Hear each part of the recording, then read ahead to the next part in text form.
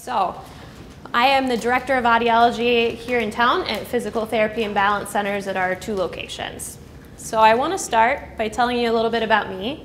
I did my undergraduate work over at Ohio State University. I have my doctorate in audiology from Washington University in St. Louis School of Medicine. And dizziness is one of my specialty areas, so that's what we're going to chat a little bit about today. So we have a couple learning objectives. The first is to be able to identify different types of dizziness. So dizziness is a huge catch-all term for a lot of different things. And we're going to go into that in a little more detail. Because of that, it can be really difficult to diagnose, and we'll go over that as well. I want you to understand vestibular, which is the inner ear balance organ, how it functions and what is happening when it's dysfunctioning, and also be able to identify different modes of treatment for dizziness. So we're going to start with just a few facts about dizziness. So experts believe that more than 4 out of 10 Americans, sometimes in their lives, will experience an episode of dizziness significant enough to send them to the doctor. And about 15% of American adults had a balance and dizziness problem during this past year. So that's a good amount of people that are experiencing this on a yearly basis. As many as 35% of adults in the United States have experienced some form of vestibular inner ear balance organ dysfunction. And in a 2011 survey by the Vestibular Disorders Association, they stated that on average, patients contact between 4 and 5 different medical professionals before they receive a diagnosis. That's a lot of doctor's appointments just to get some answers. So the economic and the social impacts of dizziness are really underestimated. So with that, if you have a broken arm, everyone can tell that you have a broken arm. They're going to accommodate your broken arm. No one can see that you're dizzy. So that comes into play in the work environment, social environments, and we'll talk about some of those implications too. All right, so a little participation, if you will. What I'd like to do is figure out exactly how common dizziness is. So what I want you to do is raise your hand as I go through these different points. So raise your hand if you have ever experienced dizziness when laying down. Raise your hand if you're prone to or you've had motion sickness when you're riding in the car, amusement rides, things like that. How about busy environments like shopping malls or casinos have made you feel kind of dizzy or uneasy and off balance? Have you ever felt like you were drunk without drinking? Well, that's true. No fun in all of the repercussions, right? So, any quick head or body movements have made you feel dizzy or nauseated? You felt symptoms of lightheadedness, spinning sensations, rocking, swaying, or imbalance throughout your life. You have felt lightheaded when standing up too quickly. Looking at you over there. We just experienced that a couple minutes ago. And you felt unsteady when walking, or you tend to feel off balance when you're moving. All right, if you've raised your hand one more time again for me. All right, take a peek around. So you can see most people are affected by dizziness at some point or another. So, common story, we all have one. This one is mine. I'm going to share it with you so that you get a better idea of why I do what I do. This is a picture of me actually at work after hours doing my physical therapy for my inner ear related issues. And we're going to talk about physical therapy towards the end here.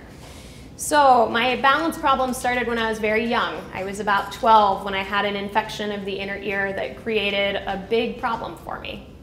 I grew up in a smaller town. Nobody really knew what was happening with me at that point. They diagnosed me with anxiety, depression, all of these different things without knowing the cause of it. So I spent a good year where sitting in the cafeteria made me feel really nervous, or it was the same year that we got one of those new movie theaters with the stadium seating and I couldn't even go.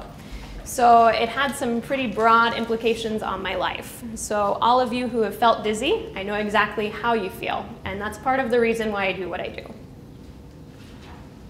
So we're going to talk about dizziness because it is a huge catch-all term. So dizziness can be a sensation of lightheadedness, faintness, unsteadiness.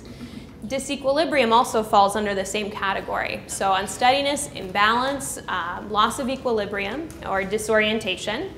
Vertigo is the actual perception of movement. It feels like the room is spinning, or you feel like you're spinning and the room is staying still. And then spatial disorientation, of not knowing where you are in relation to the things around you. And then my favorite one, and this one is all mine, is I can't really describe it. And that's usually what most people come in and tell me when I say, describe your dizziness without using the word dizzy. Really hard to do. So all of these different things kind of fall into that dizziness category. So common causes of dizziness, and when you see these giant slides with all these lists, it's just to give you an idea of how big and encompassing all of this is. So it can be viral or bacterial infections, blood pressure changes, vascular problems, visual disorders, concussions or head injuries, migraines, medications, autoimmune disorders, fistulas, which is kind of like a, in the inner ear you can get like a leak in the membrane, or a bone thinning of the inner ear, Meniere's disease, which is inner ear related. There can be tumors, mal de débarquement syndrome, which we'll talk about, and then cervical trauma or arthritis. And this is not an exhaustive list, this is just to give you an idea. So this came from my patient a couple of weeks ago. Good timing as I was putting all of this together that she happened to say it. So she sat down in my chair, she's half in tears, and says, I am so frustrated. I've had this issue for years and it's not getting any better.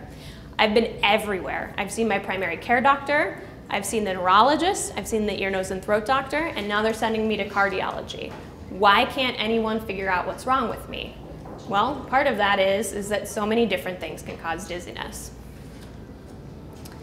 One of those things is dizziness from medications. Does anyone have a pill bottle on them? No medications, okay. So what's one of the most common side effects? May cause dizziness, right? Half of your medications at home probably say it. So antidepressants, anti-seizure drugs, blood pressure medications, anything that depresses the central nervous system, so sedatives, sleeping pills, all of those have dizziness as a side effect. So along with the fact that medications themselves might cause some dizziness is the fact that the more medications you're taking, the more risk you have of everything interacting together. So it's something we call polypharmacy. The more medications you're taking, the greater risk of a pharmacological interaction. So over 1/3 of older adults in the US routinely use more than 5 medications or supplements. I don't know about you guys, but I myself use 5 medications or supplements. And all of those, we're not sure of all of the effects that they can have together.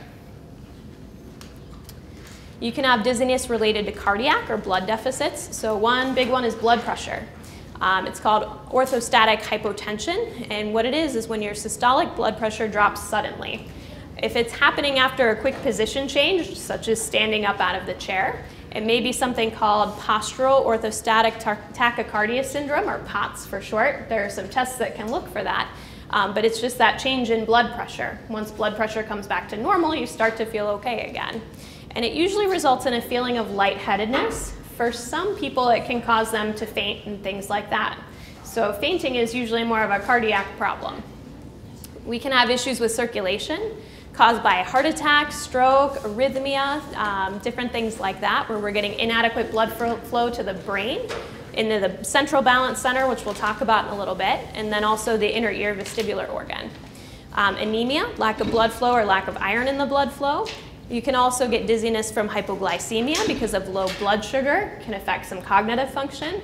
And then dehydration will also cause your blood pressure to drop. All of these different things can be causes of dizziness. Dizziness can also be related to brain or behavioral health. So neurologic conditions, MS, Parkinson's. A lot of people with these issues have a progressive loss of balance, and a lot of times some dizziness will go along with that as well.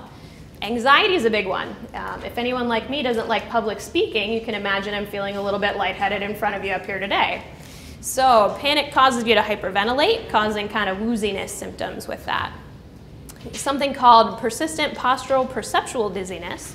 We're going to talk about that in more detail in just a few minutes, as well as the post-concussive syndrome. Those both relate to the inner ear as well. You can also have dizziness related to neck pain. So it's called cervicogenic dizziness, and it's symptoms that occur after neck pain or neck injury. And the dizziness can last from minutes to hours. And usually it's kind of a movement type of sensation. Things don't feel like they're staying still. It's kind of a rocking, a swaying. Things just don't feel right.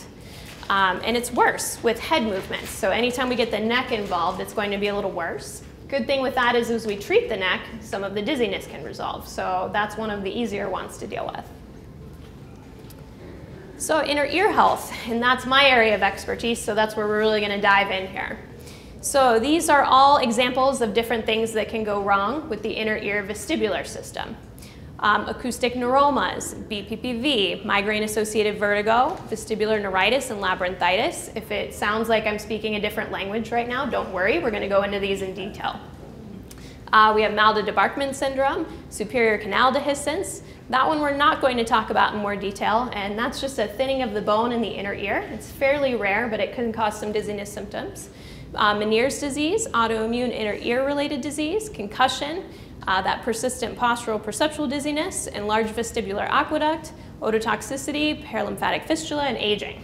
So again, not an exhaustive list, but you can see when we narrow it down just to the ear what we're dealing with. So no surprise, when we're looking at dizziness, we're looking at a multi-specialty approach. So first place that you usually go is your primary care doctor. They're going to take a look at your medications, figure out if maybe that is some of the cause of the problem. You may see otolaryngology or ear, nose, and throat from there. Meet someone like me who does all the diagnostic testing for hearing and for balance. Cardiology may be involved. Neurology is often involved. Sometimes we get optometry or ophthalmology as well because we can get some blurring symptoms because of the reflex that goes between the inner ears and the eyes. So a lot of times when people feel dizzy, they feel like their vision isn't clear. And then physical therapy for some treatment options. So I want to talk in detail about the vestibular system. So that's the inner ear balance organ. So your inner ear is located kind of deep inside the skull here. Your ear has three parts. It's the outer ear, which you can look at. Your middle ear is behind your eardrum, and then your inner ear is a little organ deep inside the bone. So your inner ear is made up of two different parts. One is your hearing organ. So usually when we talk about inner ear, that's what everybody thinks of. And that's actually this part right here. Kind of looks like that little snail shape. We're going to touch on that today, but we're not going to talk about it a whole lot. The other side that looks kind of like a ball with all the tubes hanging off of it, that's your balance organ. So it's your organ of balance and stability and also spatial orientation. And that organ itself has a couple different parts.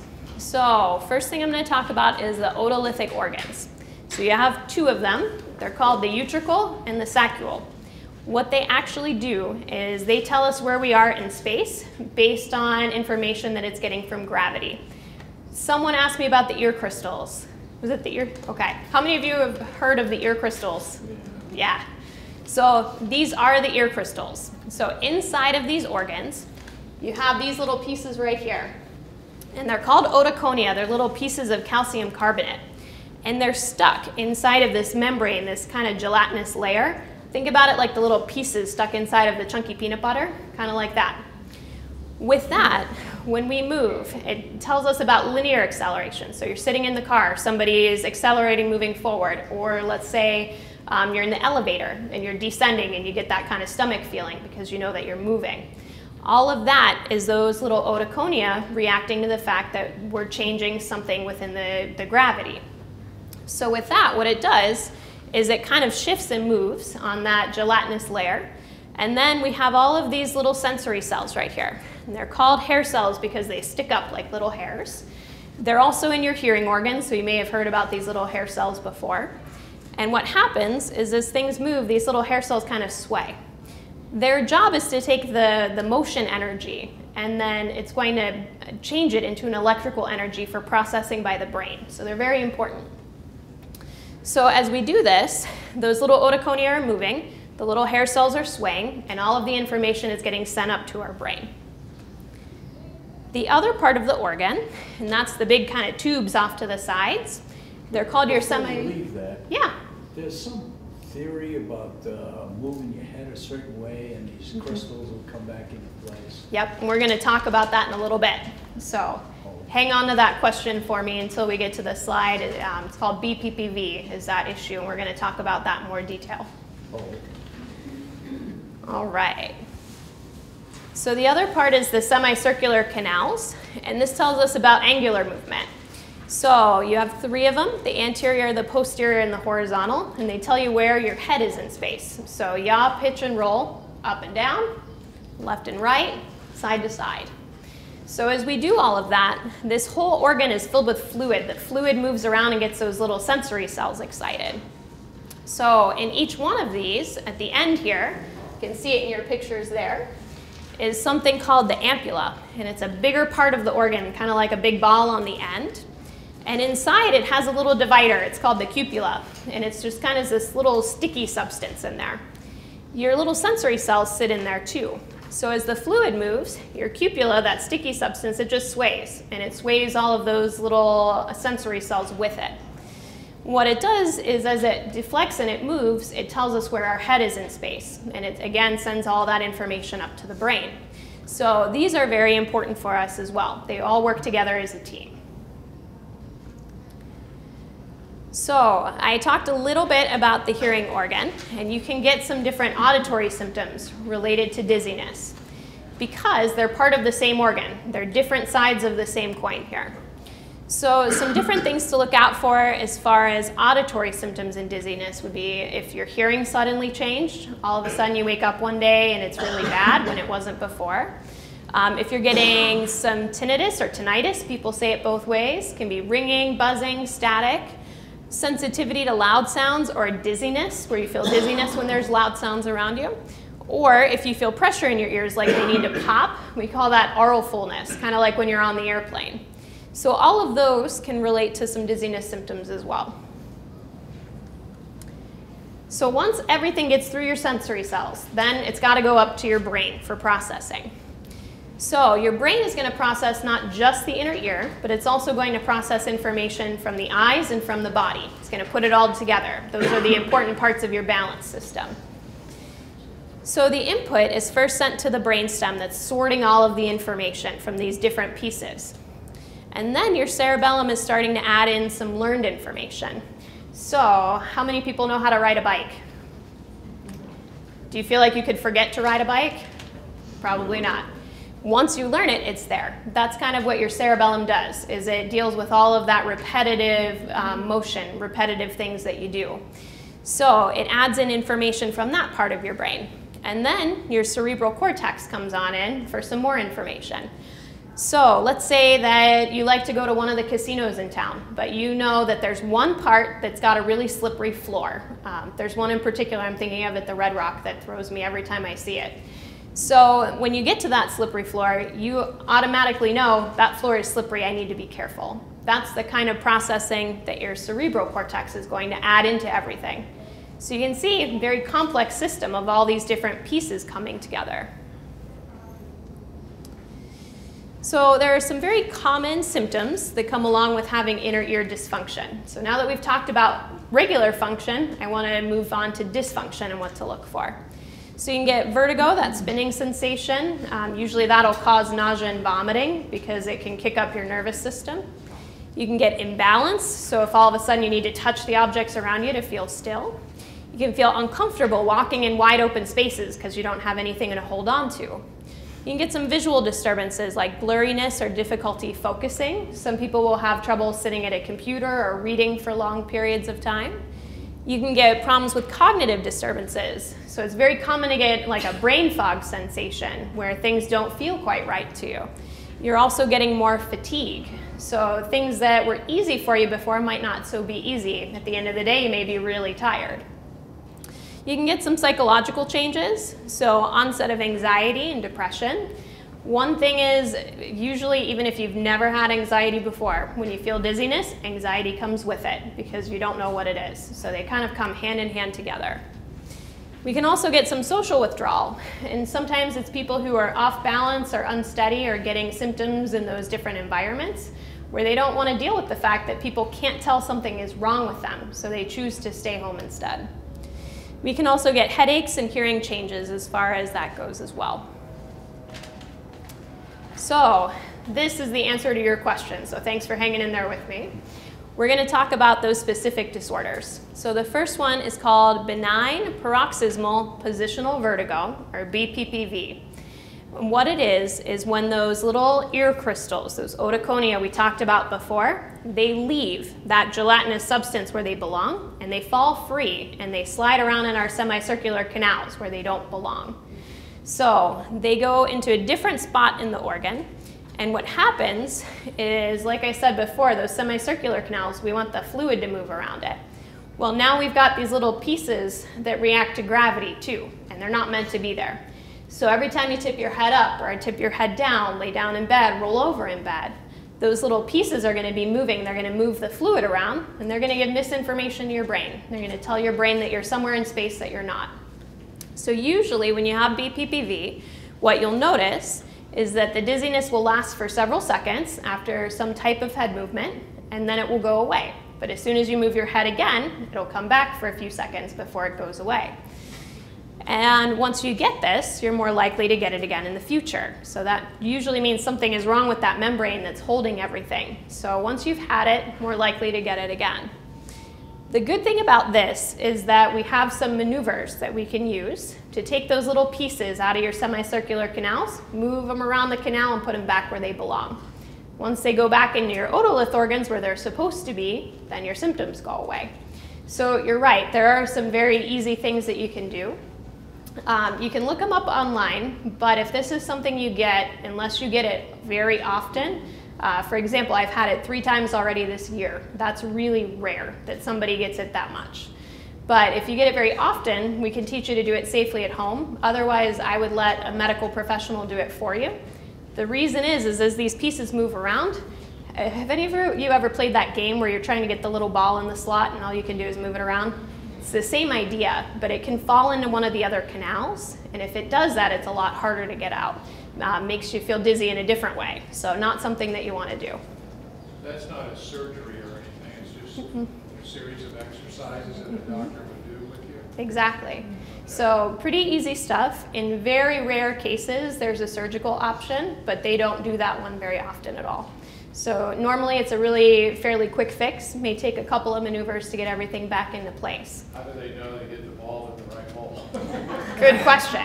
So that reflex I was talking about where your inner ear and your eyes are connected, what'll happen when those little pieces are free floating, your eyes actually spin and turn in their sockets. So if you ever are tested for dizziness, we actually watch how your eyes are moving. We're looking at the end of the reflex. So by looking at how the eye movement is changing, we know exactly what's happening to those sensors.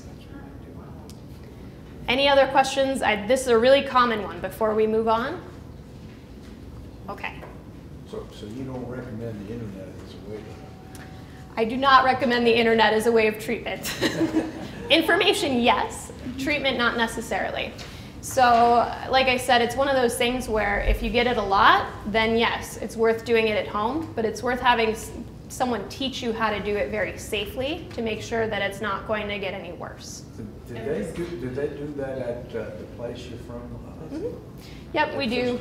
We even have special chairs for it for people who have neck and back mobility issues. Gee, I went there for 3 months and they never did do that. Well, you may not have had this problem to do it. It may have been something completely different. All the symptoms, Did you? yeah. Usually we check you for it, and these symptoms can look like other things also. Oh. So usually, did they do a test where they turned your head and laid you backward? No, they didn't. No? Okay. Well, come on back in. I'll turn your head, we'll lay you back. Is this something different than like the inner ear vertigo, where you have like an inner ear infection? It is. This is a little bit different. So with this is just a type of inner ear disorder. We're actually going to cover some of those infections and things as we go along here as well. Yes, sir? You identify the problems. Can you correct those? Mm-hmm. So with this one, it's a pretty easy correction, but as we go through, there's some medical interventions that we'll talk about later, some medications, surgical options, physical therapy can be good for other types of dizziness. So there are a lot of different ways to remedy the symptoms once we figure out exactly why they're happening. What causes that crystal to fall out in the first place? Good question. A lot of things. So one is head trauma. So anytime you take a good knock to the head, they may fall free. If you have any problems with vascular changes, it can disrupt how the inner ear is working. If you have something like an inner ear infection that targets one of those ears, it can weaken things. Some of it's idiopathic. It just happens to some people and they're not sure why. So hard to say exactly what's happening unless you've had a recent head injury. Sometimes happens after surgery just because of the way you're laid for so long. Other questions? Yeah. Does scuba diving or anything, does that affect the crystals, or what is, that's just So that's a little different. That's something called barotrauma, and it's just a lot of pressure introduced into the inner ear system, and that can cause some of its own problems. But it wouldn't necessarily knock these little crystals free. Yes? I got an experience last night. I had little dinner. Then I had, for the first time, this anti-inflammatory, what's the name? This yellow, the inflammatory pill. I'm sorry if I can. That's okay. Turmeric. Oh, okay. Time. Then I went, I sat in my bed and I was on the bed, get in bed, and all of a sudden I started getting dizzy, but I had a little nausea at the same time. Okay. That probably came from the pill, I guess. It could. It could have been a medication interaction. It could be a lot of different things. It could have been bad timing also. If you get any more dizziness symptoms, I would pay attention. Are they happening after you take that pill? Are they happening regardless? And then we can figure out how we help you get rid of them. But it certainly could be a medication interaction, but it could also be something like this BPPV or something else inner ear related too. Other questions here? Okay. So the next one is called an acoustic neuroma, and this one is not very common. Incidence is 1 in 100,000. And what this is it's a benign but a very slow growing tumor that can happen on the nerves of that balance organ. So as it grows, it can depress the nerves and cause some issues. If it gets big enough, it can even cause some facial paralysis and things like that.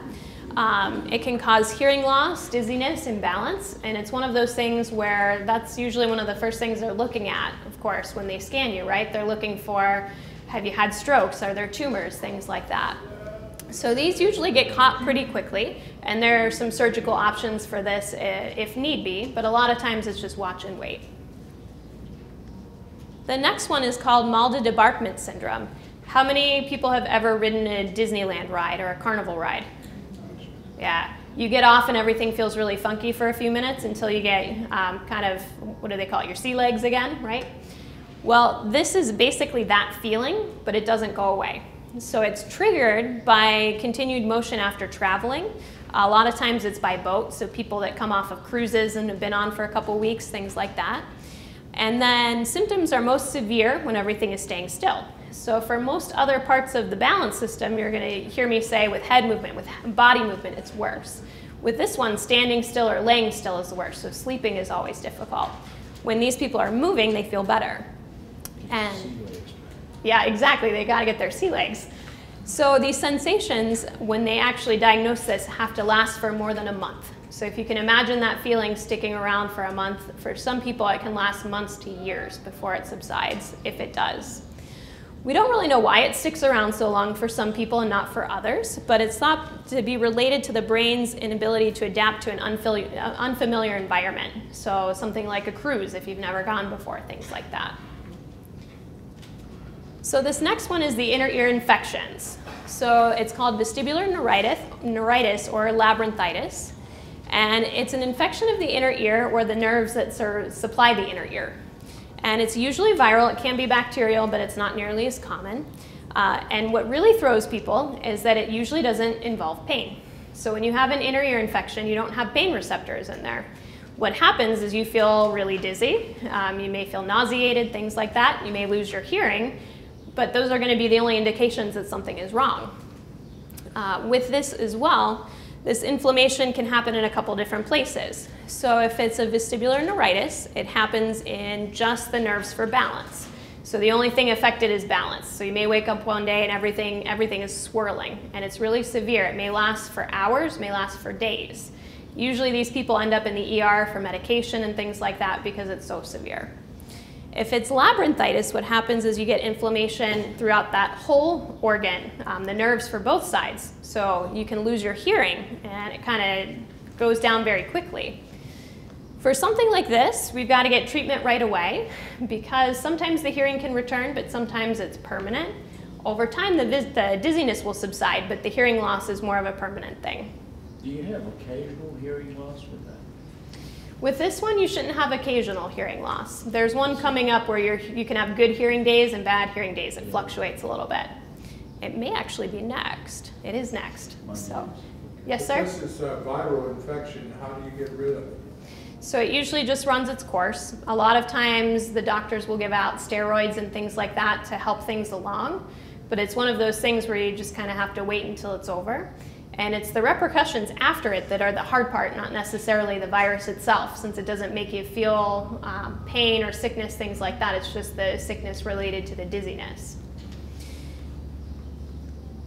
So the next one is Meniere's disease. And with this one, this is a fairly common one as well. What causes it is something called endolymphatic hydrops. And all that is you've got these fluids in your inner ear, right? You have two different kinds, and one of them is called endolymph, and when you have too much of it, it can cause this disorder. So why you get too much of that fluid, they still don't know. They're still doing a lot of research on this part of it. But with Meniere's disease, what you get is vertigo that comes and goes, can last several minutes to several hours, and also fluctuating hearing that often happens in one ear, where you'll have good hearing days and bad hearing days.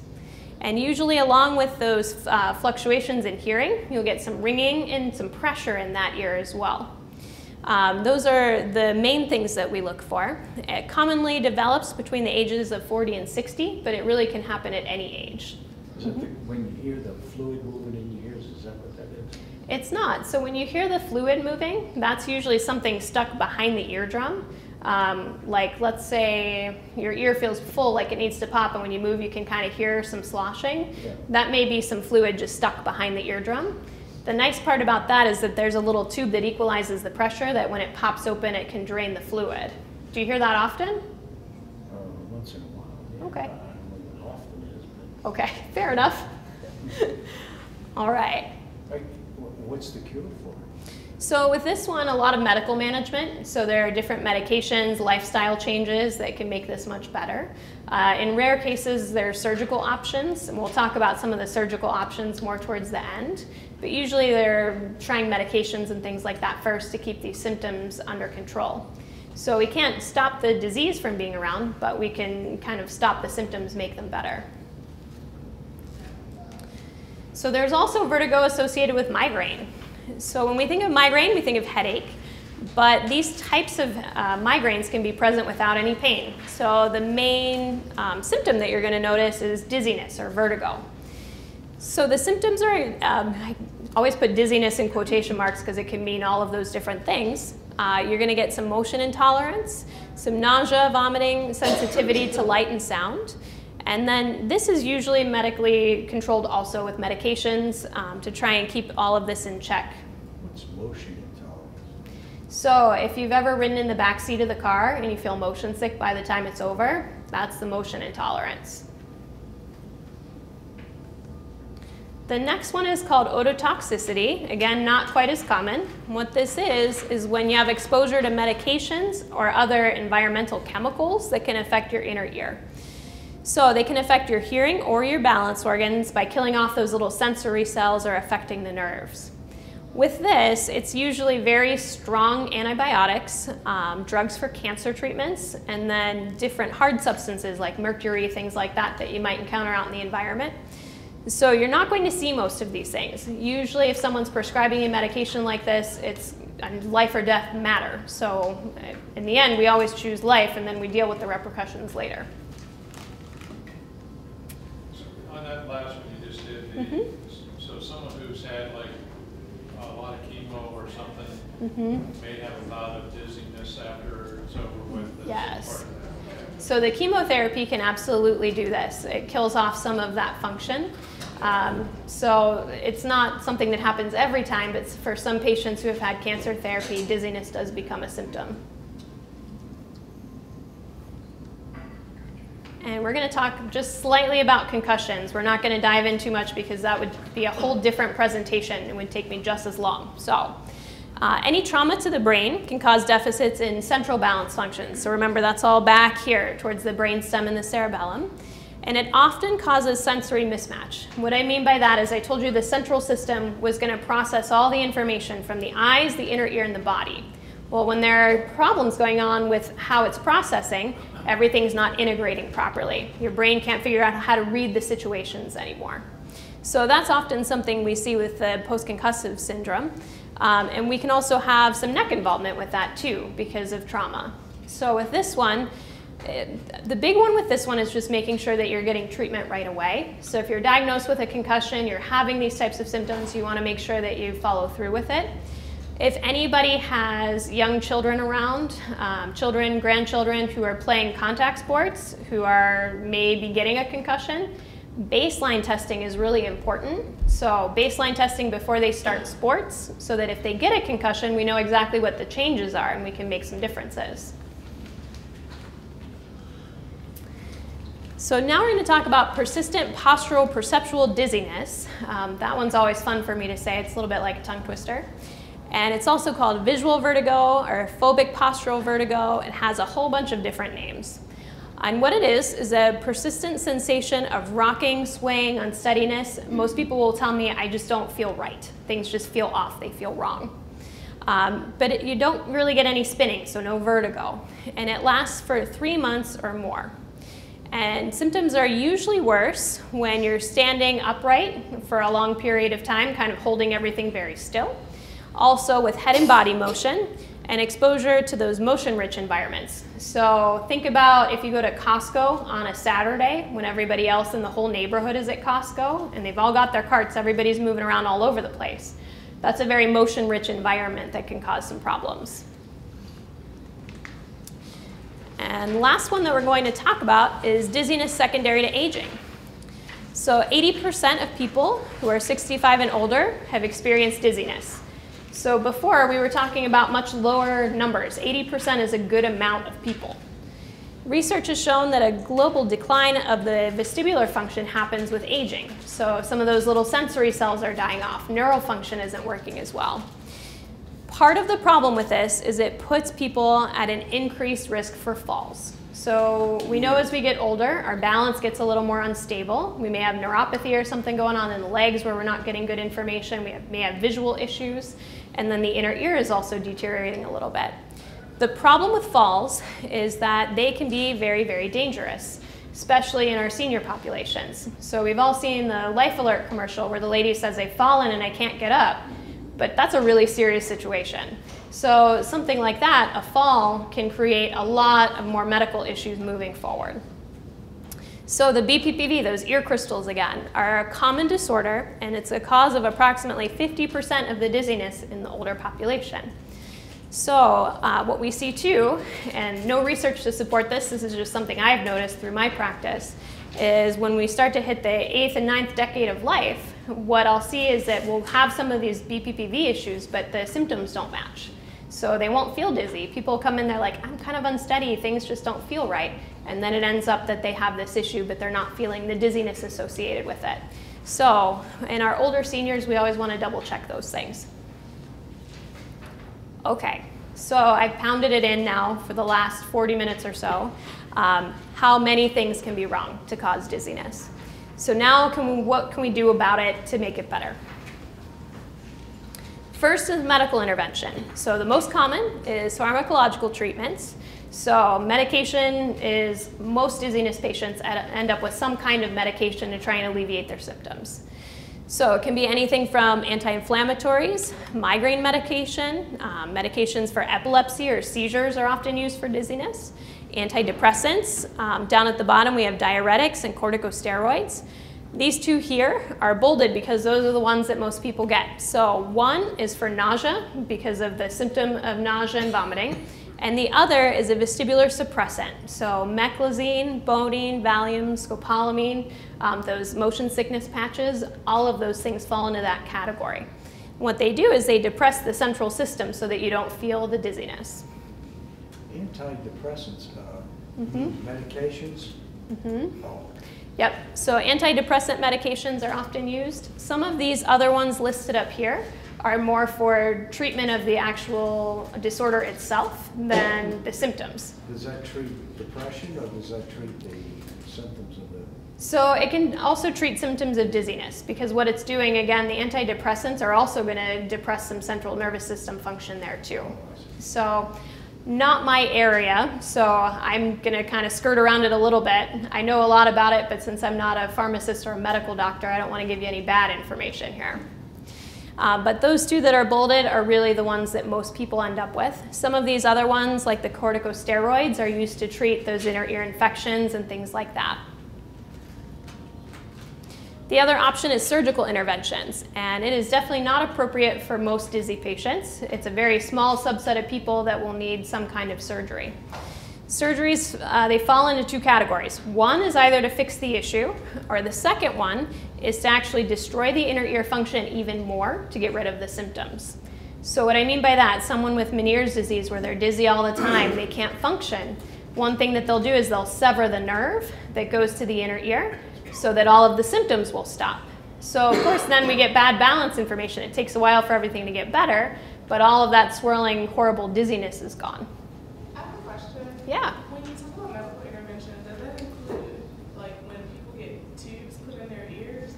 So tubes in the ears is medical intervention, but not for the inner ear. So it's medical intervention for the middle ear space. So when you get tubes, they put it right into the eardrum itself.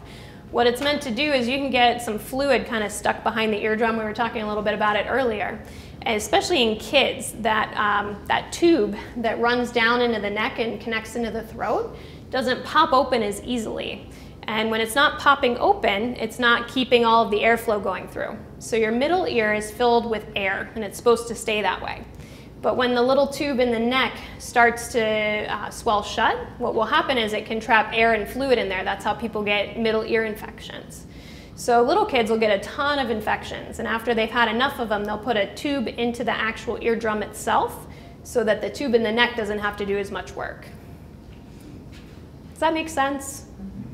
I like pictures. I don't have pictures of that one, sorry.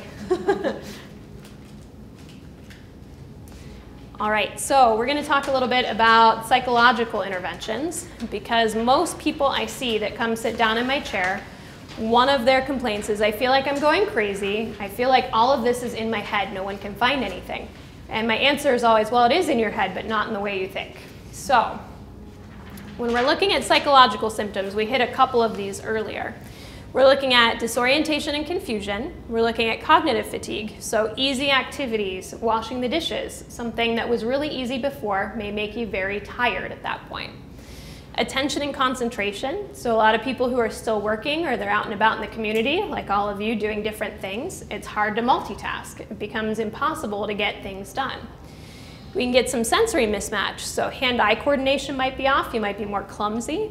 And then we'll get some over-processing of the visual stimuli. So when you're out and about in those big open spaces or those busy environments, it's going to make you feel really off and nervous. We can get some memory issues. Long-term memory is okay. Short-term memory is more of the problem. For example, I told you that I have some of that BPPV as well. When I have mine and it's flaring up, I see like between 9 and 15 patients every day.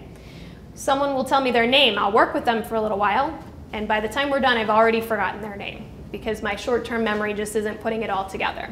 So things like that can begin to happen. You can have issues with executive functioning, so organization and problem solving, decision making, and self-monitoring. All of this is caused by dizziness? All of this is caused by dizziness. So that's part of the problem too, is when people are feeling this way, they really feel like something else is going on. They're worried that maybe something psychological is happening. It's not. It's just the body trying to get used to the new normal. So with that, there are different psychologists that can help out. Sometimes it's good to talk with people. Support groups are a big one for that as well. I know you guys have a lot of support groups here for different things. So support like that is always important. Your family and friends may not understand what you're going through, so they may not be the best option for someone to support you in this type of environment. And the last one is physical therapy. So we can do what we call canalith repositioning. That's those maneuvers where we put those little crystals back where they belong. Physical therapy does that, audiology does that, physicians do that. So there's a lot of cross-training. You may see a lot of different people for something like that. There's also vestibular rehabilitation. And what that is it's a physical therapy or an exercise-based program. And what it's meant to do is alleviate the symptoms of dizziness, of the vertigo, of imbalance, so that things start to feel better. You get back to normal life. So improvements are made really by retraining the brain to the new normal. When a lot of these different things happen, we can't fix them. There's no way that we can go in and repair all of the dysfunction. So the nice thing about our brain is very plastic. Now it has a new normal. We just have to get it used to the new normal and how to use those signals appropriately. So each plan is tailored to each individual's specific needs. So if somebody comes in with an inner ear infection and somebody comes in with BPPV, it's not going to be the same program. There may be some overlap, but they're going to be different. It also includes a program for completion at home. So the facility I work in, we have physical therapy right there. And I always tell my patients that we hope to never see them again in the best way possible, because we want to give them what they need at home to keep up everything and keep it going well. And for physical therapy, there are a couple different types of exercises. One is called habituation. And the reason for this, let's say you feel dizzy every time you turn your head to the right. How many people would stop turning their head to the right? An amazing number of people do. And what happens is you actually get, when you start turning to the right again, it gives you more symptoms because now you've avoided that movement. So habituation is just getting used to the head and body movements that may be causing some of these sensations of dizziness. There's something called gaze stabilization. So what that does is it improves the eye control. It improves that reflex between the inner ear and the eye, so that it's the reason I can look at you and move my head all over the place without my gaze slipping away. So for people who are dizzy, their eyes are going to slip off a little bit. With this type of therapy, we can keep it very strong so that you're not feeling dizziness with head movement. And then the last is balance retraining exercises. So improving balance to aid in daily activities. Let's say, for example, that somebody is worried about stepping over a curb, because that tends to be a big one. Curbs are always an issue. If you're worried about stepping over a curb because you're worried you might lose your balance, that's something that we can retrain. For things like that, we've worked with people who have all sorts of dysfunctions within the balance system to retrain what we want to do. We have a lot of people that come in and say, I just want to be able to play golf again. So you'll see people running around our facility almost pretending like they're playing golf. They're hitting targets on the floor. All of these different things is to retrain you for the activities that you're missing. And I've hit you with a lot of information. Questions that you have? Go ahead. My brother was diagnosed with ataxia. Did you touch on that at all? And is there anything you can do for that? I did not touch on ataxia. Ataxia is not inner ear related. It's related more to body function. But physical therapy would be probably a good option for rehabilitation for something like that. I'm assuming, is he on medication or anything like that? Okay. Not really my area. So if I told you about ataxia, I might be wrong, and I don't want to do that. But it is a dizziness issue. Yep, you can get dizziness with it. We have resources in our library about ataxia, so after you leave, if you want to step into our library, we have resources on that. And we also do have physical therapy here in-house that does work with people. Jen, do you want to speak to that? Any like physical, our physical therapist here? Yeah, absolutely. Physical therapy can definitely help. It gives some more postural control, of course, stabilization, because the ataxia does move the person to multiple ways and cause a lot of dizziness, right? Causing a lot of postural movement. So physical therapy is one intervention the doctors might recommend. I'm glad you're back there. Go ahead. I have, and I don't know where this fits in because I didn't hear it, but just your normal hearing. Okay. All of a sudden you'll hear a little bit of pressure with, and it goes away. Okay. So as long as it's going away quickly, that can be normal. Okay. So still, it's called tinnitus or tinnitus. People say it both ways. But as long as it's something that's coming and going, it's not something we tend to worry about. It's normal to get it for a couple of seconds where your hearing seems to go out. You hear the ringing for a few seconds, it goes away. That's fairly normal. It's when it sticks around. I have ringing in the ear constantly since I was 42. It's a little bit worse, sometimes with allergies. Yeah. It's even louder. Yep. Okay, and the other thing is I had heard, and I don't know how true this actually is, a lot of B vitamins will take away that ringing in the ear. Tell me what's better. So the ringing can be caused by a lot of different things is the problem. So it can be caused by, let's say you have TMJ or other muscle issues here. It can also be caused by auditory deprivation. So you said you have normal hearing? I have normal, this ear it just rings, like I said, and Okay. then I'll hear what's wrong with it. Okay. I'm not sure where it's coming from. I have Meniere's as well. Okay. Is your Meniere's on the left side? Everything's right here. Yeah, that's probably why then. So we may be having some hearing changes on that left side, even though when we test the hearing, we're only testing the speech range. We don't test above that, but we hear way above that. So you may have some hearing loss in some of those higher pitches, and something like auditory deprivation can start to create that. So that ringing sensation is actually more of a brain construct, and the brain is filling in the gaps that it's missing. So when was the last time you had your hearing tested? Oh, when I was 42. Well, I think that's part of our problem. Well, I go into these hearing places and they just look at you, oh, they just say, oh, you have vertigo, oh, you have Meniere's, oh, you have tendinitis. Okay. Yeah, I know I have all that, and I've had it for a long time. Time for a new hearing test. Dizzy, that's the other thing. I mean, this is all thinking, you hit every circle I have. Well, good. I'm glad it's starting to make sense. We've come full circle here. If you have questions, I can answer some for you as well. Go ahead, sir. Who does a person see, if they don't live here where you've got your business and stuff, who are they looking for? I mean, I've been to an audiologist, you know, just to have my ears tested and all that.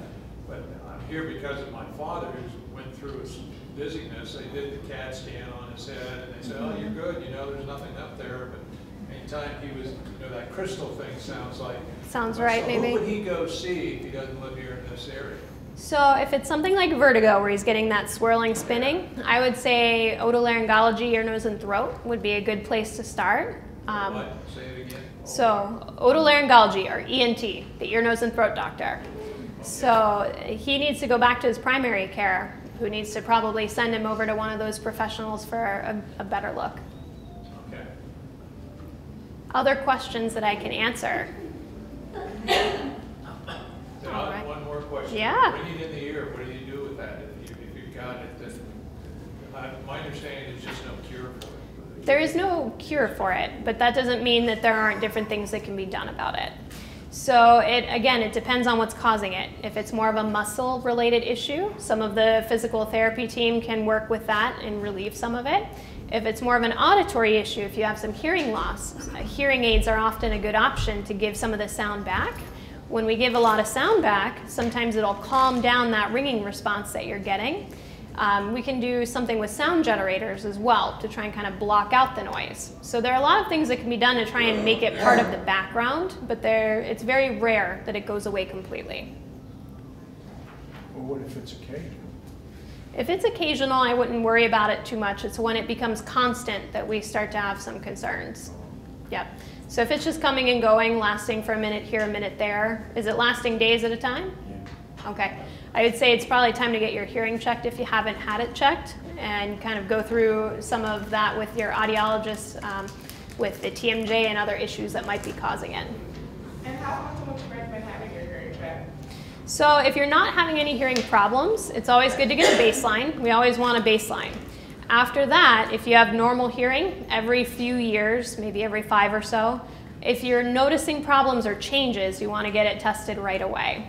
If you have hearing loss, normally we'll monitor for a couple years to make sure it's not changing, and then we'll wait a few years before we test again. But anytime you're noticing changes, that's when you need your hearing tested. Yes, sir? Yeah, hard of hearing in one ear. I've tried a hearing aid for one ear, and they said, oh, you need 2. Okay. Well, but why? it depends on what your hearing loss looks like. So if you are only having problems in one ear, then there's no reason that one hearing aid won't work okay for you. But usually if they're saying you need 2, then you're having hearing deficits on both sides, even if one is worse than the other. Does that make sense? No. Okay, ask me again. Because I had a hearing aid in one ear, but it doesn't really help. Okay. So they say, oh, you need 2. Okay. Well, I have 98% in the left ear and 50% in the right. Yeah. Well, again, it really, without looking at your hearing test, I'm just speculating. But I would say, did you get them here in town? Okay. I would go back and just discuss different options and ask them why they're recommending some of these things. And I'm always happy to give you a second opinion or something like that if you're looking for something like that. But without seeing your test, it's hard for me to answer that. They make more money by selling it too. I like to think that we would never sell you two when you only need one. Any other questions that you have? All right, well, thank you. I appreciate everyone being here.